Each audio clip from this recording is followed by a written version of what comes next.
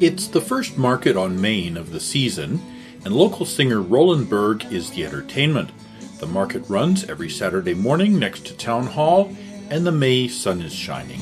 Here comes the sun, here comes the sun, I'd say it's alright. The market draws a mix of vendors, including craftspeople, farm produce sellers, local wineries, and craft distilleries. Carrie Lynn McDougall sells hula hoops and teaches people to use them. Most of her customers are adults who have discovered hula hooping is great exercise.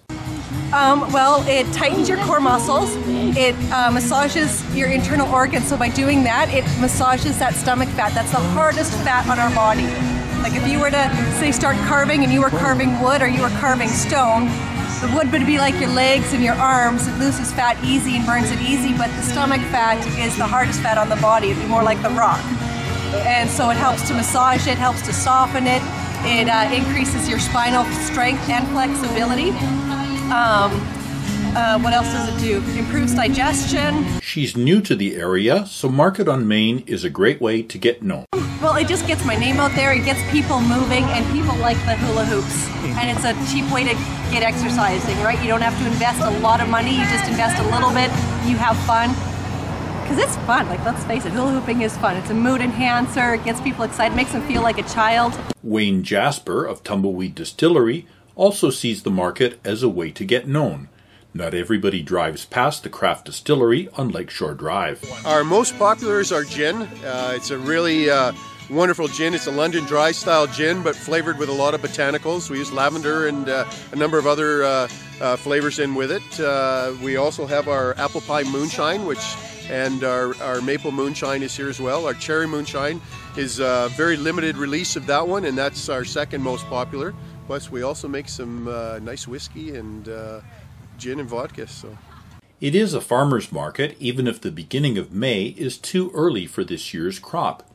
Chris Wolf of Flip Flop Farms and Catitude Creations from Coston was selling last season's apples, fresh from cold storage, as well as young plants for people who want to try farming in their gardens.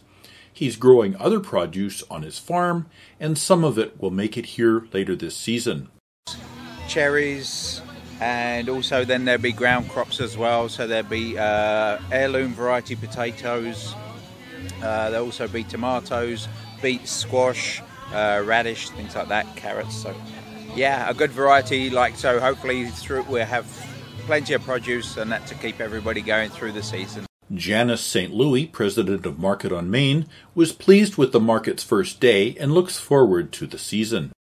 And we've got some new vendors that we haven't had in the past, and it's actually we've got a good turnout for our first day of the season, and we've got some new bakeries. And this year the market makes a couple changes.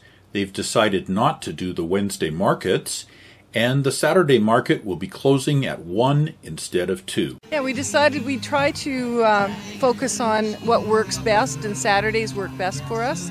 Sometimes Wednesday evenings, especially early in the season, it's difficult to get people to turn out to be vendors.